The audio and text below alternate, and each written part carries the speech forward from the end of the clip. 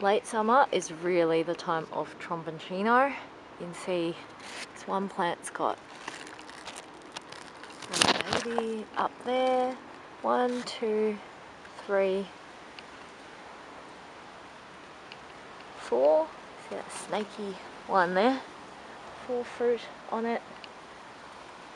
And this plant at the back, there's that one, which is quite big already now.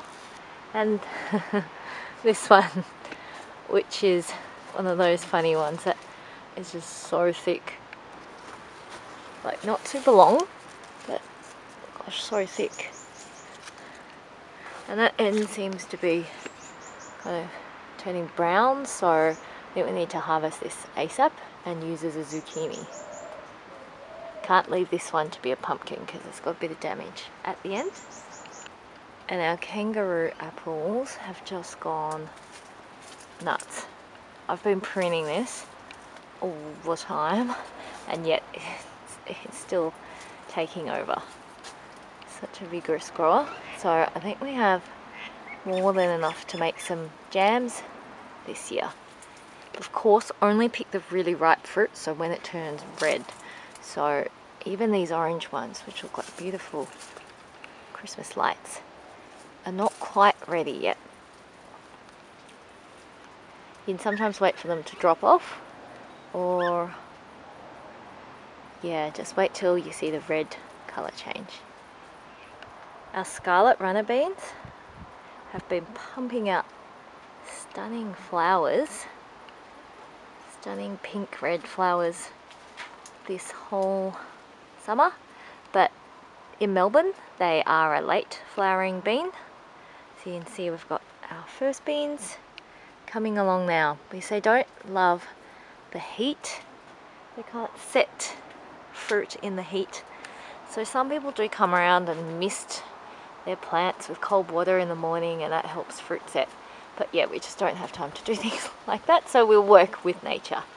So lots of baby beans now. This archway is usually studded with beans by late summer and through into autumn. So you can see how pretty the flowers are. So we just enjoy them for their beautiful flowers over summer. And I can grow it on one of our shadier arches here, because it likes a bit of shade and it won't set fruit when it's too hot. So yeah, so enjoy its flowers and then its delicious beans. So I would, for fresh eating, I will pick them slightly bigger than this. They can get as long as your arm, but you know, the outside can get tough and then they become more of a shelling bean. So I'd leave this a little bit longer and then harvest. They're really yum. One of our favourite beans to eat. I also just spotted our first decorative gourd. There's one there, and show you over here. There's another one with a flower on its end that's just opened up today. So these were mostly growing for their looks. They can be eaten, of course, but you know, how cool is that? Looks like it's been dipped in paint, and the colour will get more intense as they ripen. So look forward to showing you that. In our crazy arbour, we've got our choco growing, of course, which is the most dominant one that's covering here. You can see that in our separate choco video about how we've been using the shoots, and yes, that's another task that we've been doing constantly, is pinching out the shoots. You can see that one's been pinched, you know, otherwise it goes wild. Oh my gosh, look at that, gone off the end, gone off the end of the arbor. Where's it gonna go now? Maybe we'll train it onto our plot tree. I mean, that seems to be what it's naturally heading towards. So I don't see any fruit or flowers just yet, but I think we're not too far off because it's usually a late summer, early autumn producing. Lots and lots of different types of beans on our arch. Got some Lazy Housewife. Cute name, but maybe a bit un-PC in today's society. I think it might need a rebrand. Lazy Housewife / House Husband. And we've got some frost beans climbing through there too. And lots of pumpkins. Including this Kuri one, which is one of our favourites. Tastes like chestnut. Oh, who's woken up? Hello? And you have a good nap? Good nap in the garden bed? Frost beans are coming up beautifully. We've got plenty of fresh beans, so we're leaving these as a shelling bean this year.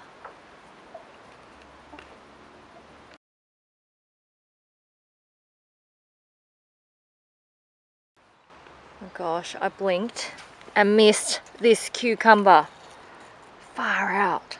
This is an Armenian variety, which does get big, but I'm not sure they are meant to let it get that big. Oh my gosh, I was busy watching like these small, there were a few small ones around here, and I was like, oh, they're not getting bigger, they're not getting bigger. And then suddenly one day I noticed this hiding at the back. It was so camouflaged. Yeah, that's like a gourd now. What are we meant to do with this? It's crazy. Because we haven't needed any cucumbers, we haven't even been harvesting our standard ones, which I've got to get around to. Because there's a bunch in the fridge still. And so many babies on the way. I also spotted our first red snake bean. I might have left that one go for too long. It's starting to bulge. But I am so happy. Look, you can see more flowers there. So happy because I can see that plant coming up here.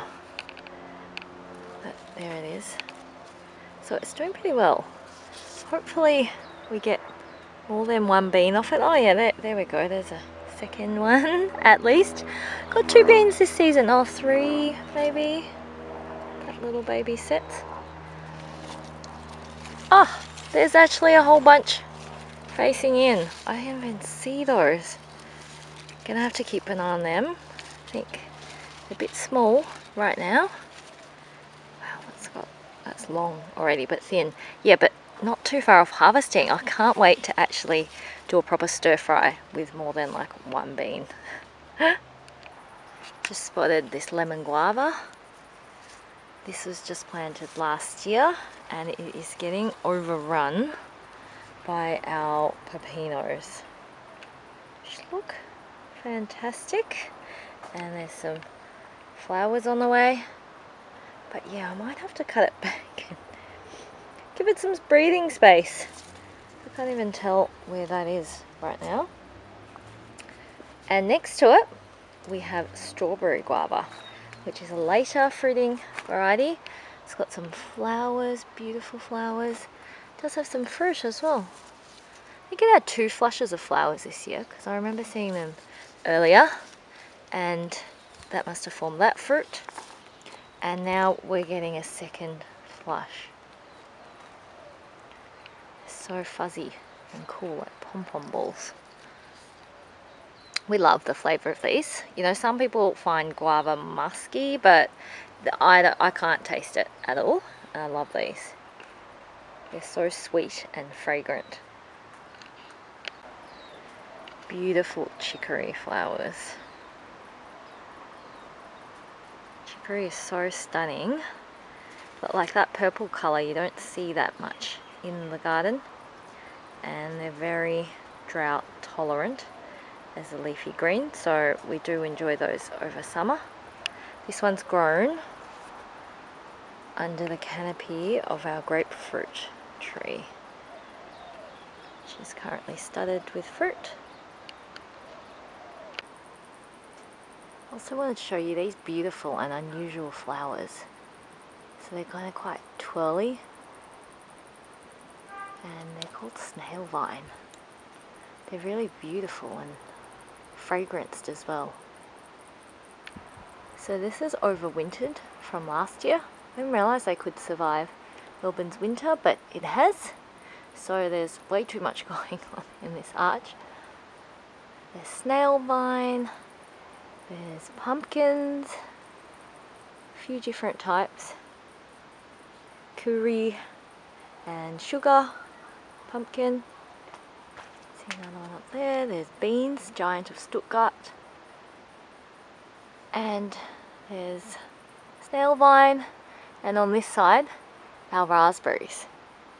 Now look at this. These are heritage raspberry, which you can see in our top 5 berries to grow tour. But there's flowers again. They're ever bearing, so twice a year. Early spring to summer, and then again in autumn, a smaller harvest. So it's putting out heaps of new shoots, and there's flowers as well. So more raspberries on the way, and we've got a freezer full of them, but we will never say no to more berries. Now another thing we've had to do is to tame our New Guinea bean arch. New Guinea bean is so vigorous, and the shoots were starting to go everywhere, so having to cut that back. You can see loads of baby fruit on there. I'm not sure how much of that is going to form, because we don't hand pollinate, so we just let the bees do that. Show you walking around. How crazy this is looking. Look at that. So beautiful. Framing our dahlias underneath.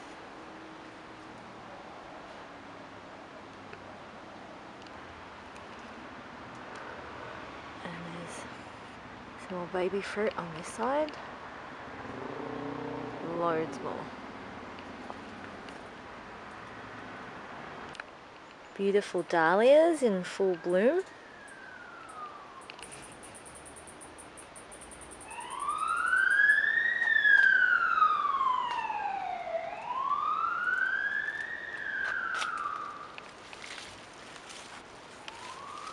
These are Cafe au lait. They're dinner plate sized dahlias. And this light pink caramel colour. It's so beautiful.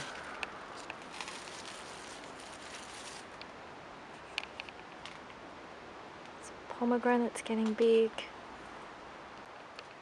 These stunning pom-pom dahlias, which come back year after year, are now back and in full flower. They're a gorgeous peachy sunset colour. We leave our dahlias in the soil all winter. We don't lift the tubers because we've got quite sandy soil. If you've got heavy soil, you're best off storing them somewhere dry. But ours come back reliably year after year, and these are such a stunner. Nashi pears are getting to a really good size. I think they're quite close to harvest. Let's see. We've picked one that was more yellow, and that was delicious. So these are pretty close. I usually wait to see a bit more colour change than that. So that's still quite green. It's just a tinge of yellow. I want to see a bit more yellow, but yeah, that's beautiful size. Pink lady apples, getting close to full size as well. We've obviously had to bag them all because we get native birds or, you know, fruit fly. Definitely an issue. I've got a separate video showing you how devastating they've been this year in our garden. Queensland fruit fly, that is. Now I just have to show you this. This is a day lily. As its name suggests, it only opens for a day. So this will be gone for sure by tomorrow.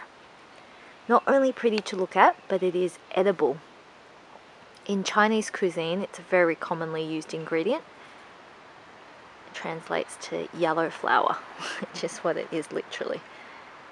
So you use the buds, and I can't remember if the leaves were edible too, but definitely the flowers. So pretty. So bright.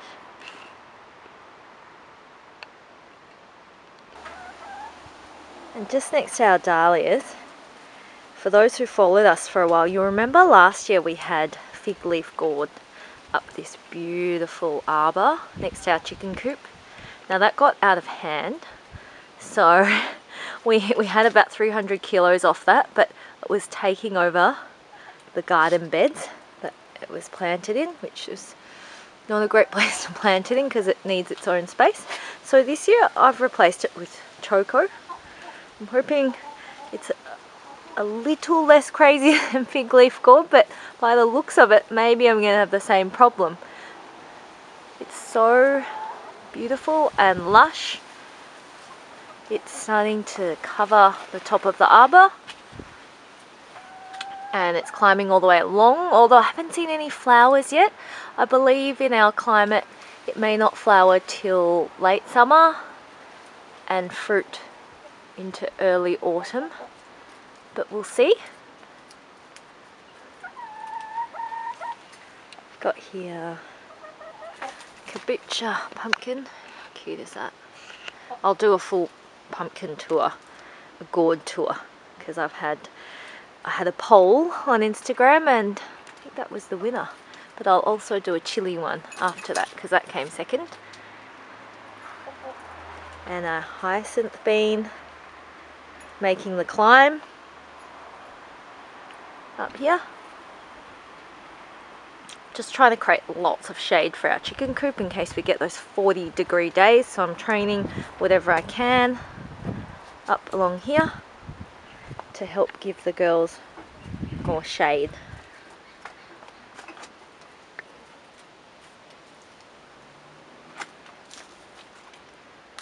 Including this grapevine, which you'll see in our fruit tour video. This is a strawberry grape.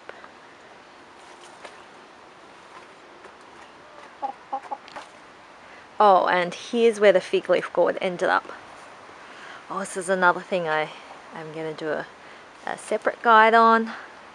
So we've replanted one afresh, pulled the other one out, chopped it down over winter, and planted it back here now. Still clambering up our fig tree, but we hope on this side it will be more manageable and not tapping into our main veggie beds. Oh my gosh, I just spotted in this shrubbery, this crazy wild section of our garden, this belladonna lily. It's just started flowering. Now let's end it here. I could go all day, as you know.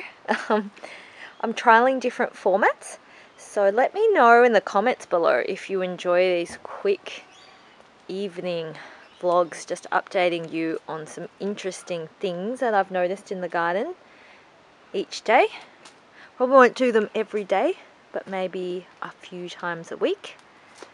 So let me know if you prefer these or you like more in-depth tours focused on specific plant groups like pumpkins or chilies or tomatoes, or if you like all of them.